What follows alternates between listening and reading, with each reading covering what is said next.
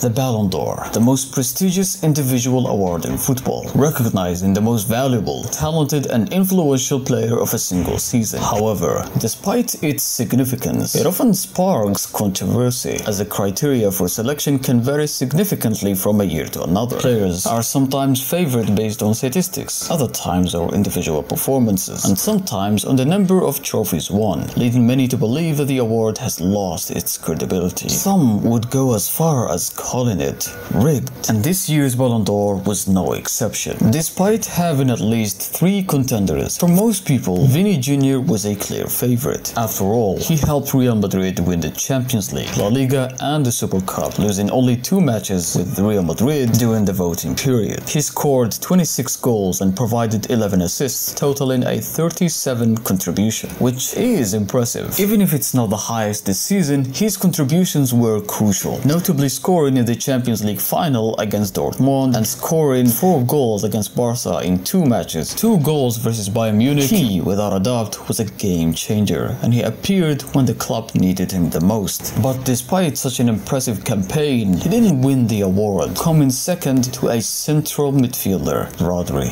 This result left many fans, especially in Madrid, frustrated and led Real Madrid players to publicly boycott the ceremony, making it seem like it was a one-sided comparison and that Vini Jr. was the most deserving, undisputed winner of this award. But is that really true? Yes, Vini Jr. did deserve this award, but Rodri deserved it as much as he did, and for reasons that may be invisible to many supporters around the world, especially those who lack the football knowledge to appreciate the work of a central midfielder. Honestly, I don't understand why is it so surprising that Rodri won this award, especially after the season he had and the consistent performance he delivered. He won the Euro with Spain, the most important tournament after the World Cup, and was announced the player of the tournament. He won the Premier League, which is the #1 league and the most competitive one, the Super Cup, the Club World Cup, winning the player of the tournament in that one as well. And he was also ranked 5th in the Premier League in the last season, with Phil Foden taking the first place. Although I believe that Rodri deserved it the most, I also believe that he didn't deserve the player of the tournament in the Euros. Definitely got lucky there, but this at least balances things out. Well, since he won the award, is he really the world's best player right now? Most would say no. Rodri isn't even considered the best player at Manchester City. The title would likely go to De Bruyne, and that is why it doesn't make any sense that he would win this award, and why people question the result in the first place. This is especially true for those who don't have a deep understanding of the game. Central midfielders like Rodri play an important role as attacking midfielders or strikers, but their contribution can be harder to notice compared to forwards, unlike strikers who can grab attention by scoring goals and making assists and showing off their skills with dribbles and outstanding moves. Football, after all, is appreciated after its beauty. Scoring goals is what brings us the most joy as we watch the game, but unfortunately, it's very rare for a tackle or a duel-winning header to entertain us in the same way, which is why central midfielders only manage to win the Balon d'Or once every decade. And there is a good reason why Rodri was able to win it this year. Aside from the end of the Messi and Ronaldo domination era, Rodri is an outstanding number 6, and his role goes beyond winning the ball and disrupting the enemy's attack. In Man City, he is also the first player to receive the ball in order to initiate an attack. He creates tempos and spaces, the same way that Busquets used to do, and takes the role of a number 8 as well, which explains why he was able to bag 12 goals and 14 assists despite his position. And perhaps the most remarkable thing, he has the most accurate passes in the Premier League, with a 92 pass accuracy. But I know what you're thinking. They're probably close-up passes or returning the ball back, but you couldn't be more wrong, because he also has the most accurate passes in the last third of the stadium. Having a good pass accuracy means at the very least that the ball does not go to the enemy opposition. Vini, in comparison, while being an extremely talented dribbler, he only had a success rate of 44%, meaning that he lost the ball 56% of the times he attempted a dribble. This also implies that he can be as harmful as he can be useful for the team, and this is especially true for the games that he played for the Brazilian team. It might be weird to compare passes to dribbles, but I thought that maybe that is their strongest suits, and I wanted to focus on the idea of winning or losing the ball. Now, Now, when it comes to goal contributions, Vini Jr. obviously takes the lead, but Rodri had impressive stats as well, and his goals came in key moments. Just like Vini, he clutched the winning goal against Sheffield, an equalizer to get a draw against Chelsea, helped City win another Premier League title by scoring against the final days against West Ham, and lastly, the important equalizer against Georgia for Spain. He was as influential offensively as he was defensively, and he had his club's back the Premier League by recovering the ball back 239 times. But it's not the stats that speak up for him, but also the way he does win the ball, the way he wins the headers, the tackles, the positioning, and for how long he can keep a high pace contesting for the ball in each game. Without a doubt, he is the best at his position right now, but it doesn't stop there. He is also the most valuable player at Man City, simply because he cannot be replaced. Rodri is essential for the gameplay of Man City. If you take him out, it's a different Man City for sure. Being a central midfielder is a difficult position in itself, and it is even harder to play in Man City. When Rodri was absent in 3 matches in Man City, they lost all 3 of them. He is so influential and crucial that he broke the record of the longest unbeaten streak for a player in history, with a staggering 73 matches for club and country without suffering a single loss. Guardiola said it himself, and he isn't wrong. Even De Bruyne can be replaced by the likes of Bernardo Silva or Foden. Even Haaland can be replaced by Alvarez. And don't get me wrong there, Vini Jr. can be very hard to replace in Real Madrid too, but he isn't as essential for their style as Rodri is to Man City. And I believe that Vini was the best player in the world, at least in the second half of the season. For club, at least. Well, the first half of the season goes for Jude Bellingham. But wait, how come Rodri won it then, if he's not the best in the first or the second half? That's because he undoubtedly was the most consistent for the entire season. Not only that, but for both club and country. Bellingham performed very well for his country too, leading his nation to the final and saving them in the last minute. But unfortunately, he did not win the title, nor was he the best player of any of the tournaments. Thankfully though, Rodri's contributions didn't go unnoticed, and that's because the Balon d'Or is given based on votes from 100 national journalists worldwide, each representing one of the top 100 countries in the football ranking, which not only makes them very knowledgeable and aware of football and current events, but also makes it harder to control the narrative of the award, as it is much harder to influence the votes of 100 journalists in 100 different countries, giving the award its credibility. And now, speaking of tournaments, what I truly believe to have hurt Vini Jr.'s chances to win the award was his performance for the Brazilian team. Because, let's be real guys, national performances do matter. In fact, most of the time they matter more than club performances. That's why R9, Nedved, Modric and Messi won the award, overshadowing other incredible performances like Haaland in 2023, Cristiano Ronaldo 2018 and Lewandowski in 2021. And Vini Jr. was at the very least disappointing in both Copa America and World Cup qualifiers, and a weak performance overall. He also hurted his national team by receiving an unnecessary yellow card that disallowed him from participating in the round of 16, where his team got eliminated. Despite playing for a country as big as Brazil, he failed to contribute to his nation, disappearing completely in some of the matches. The difference between his performance at Real Madrid and Brazil is so huge that it makes him almost irrecognizable. And this, if continues, might even lead Brazil to be disqualified from the World Cup for the first time in decades, which is why he lost many of the Latin American votes for himself. But I get it, this is not the Brazil we used to know, and Neymar isn't present either. But even so, in people's eyes, it is still Brazil, and it's still bagged with superstars after all. And while it's not entirely Vini Jr.'s fault, it still has impacted his chances to win this award. And since it was played after the Champions League and was the last tournament we saw Vini play, this rules for Rodri's favor as well. We saw Rodri perform very well at the Euros, saving his team with a decisive goal and eventually lifting the trophy for his nation. And this was both bad and good for Bellingham, since he was at the peak of his performance at the beginning of the season, which mostly gets forgotten quite easily, but also performed well for England at the Euros, which significantly increases his chances. Usually the award ceremony is only a few months after the national tournaments, which makes them a huge factor to winning the Balon d'Or award. Not only that, but since the representatives of each nation was voting, that means they would have a close eye on your performance while you play for your nation. But even though this is a big hit for Vini Jr., it is still not the biggest reason he lost. It is important important to note that the votes for the winner are spread across 3 key periods since 4th September. About 45 to 50% of the votes take place within the final 10 days leading up to the deadline, and journalists do this likely to account for any major matches or player performances during this period. This still didn't rule in his favor. The biggest reason would probably be his performance for Brazil. Not only that, but the last big match that was shown before the award was given was El Clasico, as he failed to contribute in that match and proved entirely ineffective, failing to dribble past defenders or failing to perform moves and falling into the outside trap. He surely didn't appear as strong as a Balon d'Or winner. This isn't fair, of course, because you can't judge a season's award based on a single match. But the thing is, the last thing you see before you vote can strongly impact your decision. It wouldn't be a surprise that he lost some of the votes at the very least. In the end, this award is a popularity contest, and the voters are still humans after all.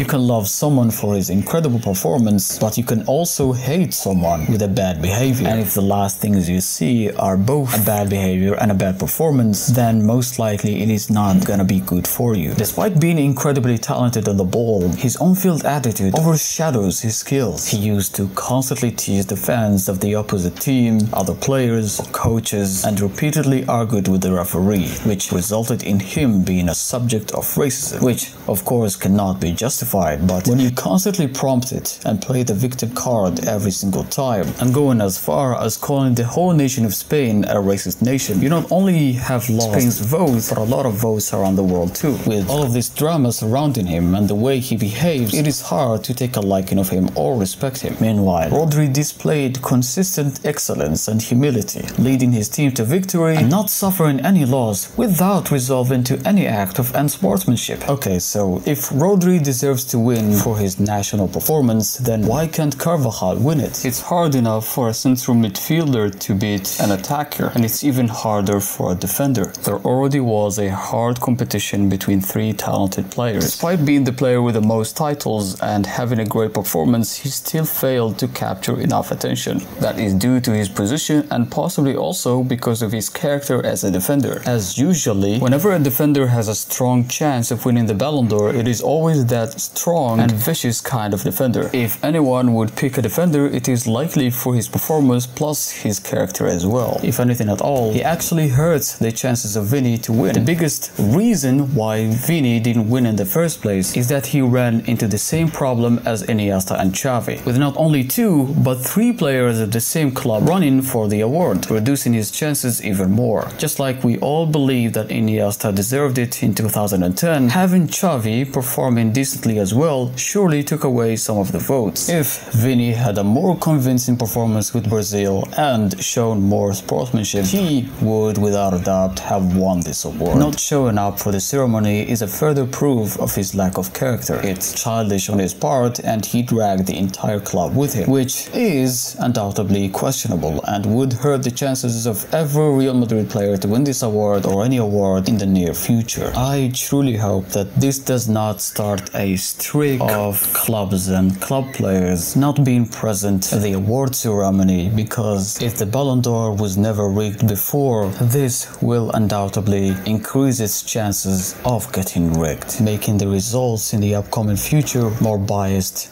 and more unfair than it ever was. Thank you for watching.